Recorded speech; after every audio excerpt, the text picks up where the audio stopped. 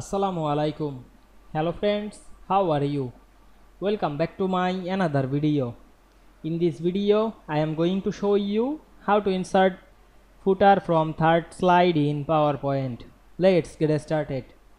At first, open your PowerPoint presentation. Then go to the third slide.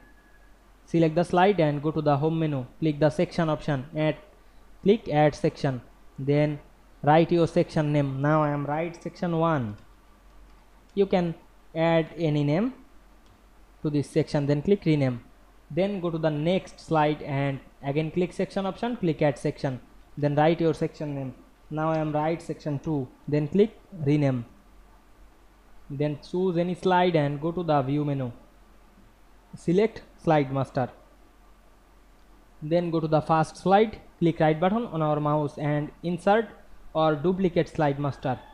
Now I am duplicate to this. Then go back again the first slide master and go to the insert menu. Select the text box option and draw a text box bottom of page.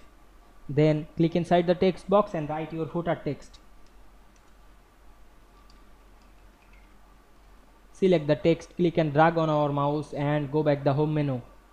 You can align center. Then select the text box and move middle on the page. Then go back the slide master menu, click close master view.